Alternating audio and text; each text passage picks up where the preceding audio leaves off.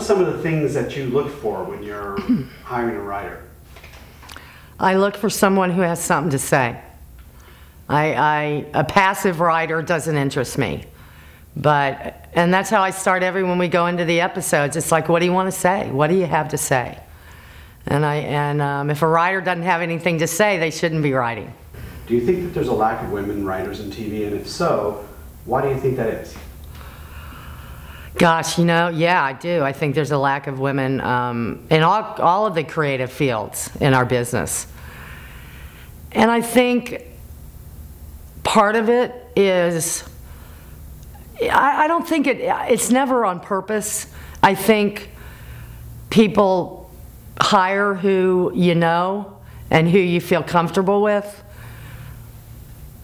but that's a mistake, because being too comfortable, you're not going to get a good show out of that. If you don't make a deliberate attempt, if you don't make it your mission to hire opposite of you, whether, for me it would be, men, and it would not be white men, men of color, of different sexual orientations, all of those things.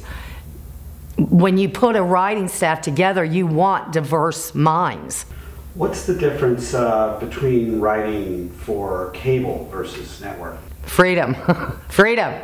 You get, and it's still a collaboration, which if you don't want to collaborate, please don't come to Hollywood and try to be a writer, because you've got to collaborate.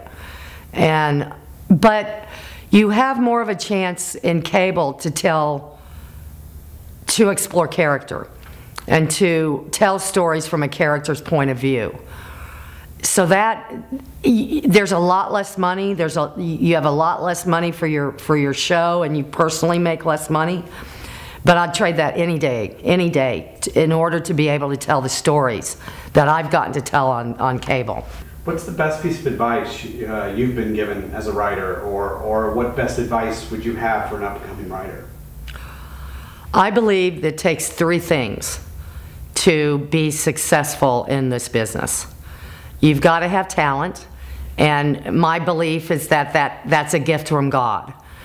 You don't do anything about that, you just get it. But then then it's the craft, and the craft is where you have to work your ass off.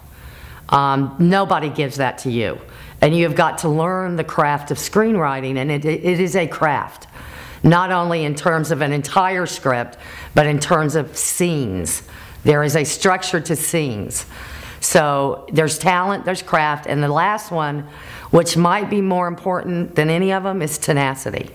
Because there are so many people that come to this town with dreams, the dream to want to write, act, direct, whatever.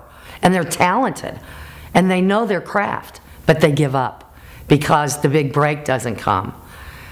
And the thing that saved me, if I had had a second love, if I had wanted to be a nurse or a lawyer or a teacher, I would have given up. But I had no second choice. So I was either going to write or I was going to bartend all my life. So if you think you want to be a writer, chances are you're not going to make it. If you must write, if you have to write, and you possess talent, you know your craft, and you have the patience, you're gonna make it. You're gonna find someone who's gonna respond to your work.